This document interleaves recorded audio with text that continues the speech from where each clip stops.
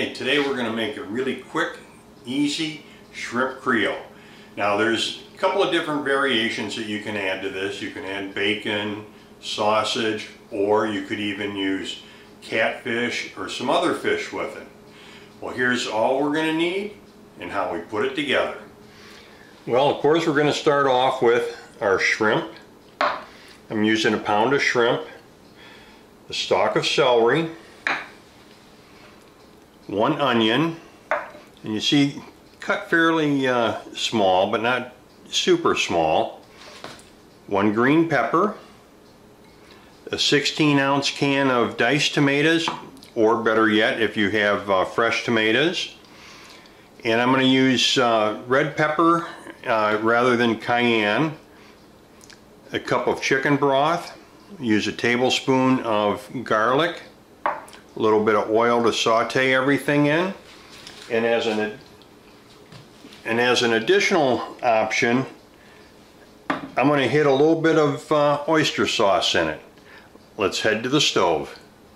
Well, as usual, I'm getting ready to cook and realize I forgot to mention we're going to also use some thyme in this.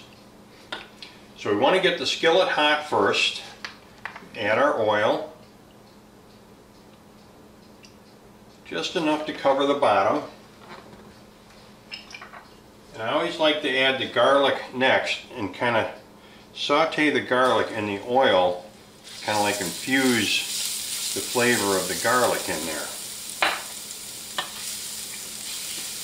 As soon as that starts to brown, we'll add our onions, celery,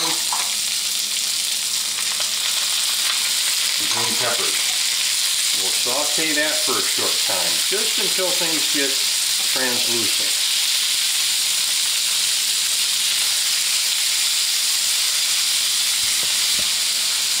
You can see our onions are starting to get translucent. There's a little sheen to them, and that's all we really need on that. Now we're going to add our tomatoes, and I don't drain them, keep the sauce.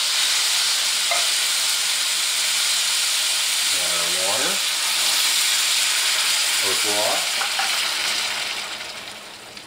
a few of our red pepper flakes, as you know, to taste. The thyme. If I had it fresh, if my garden were going good, that would really be nice in this.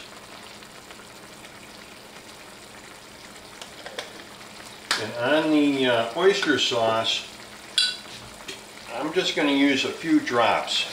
Don't need a lot of this. Right there. Now we'll turn this down, simmer it, let all of these flavors cook together. This will finish cooking the peppers, onions, and celery, the tomatoes, and we're going to let that cook down and reduce a little bit, and it will enhance the flavor. Now before this cooks all the way down, now we'll add the shrimp.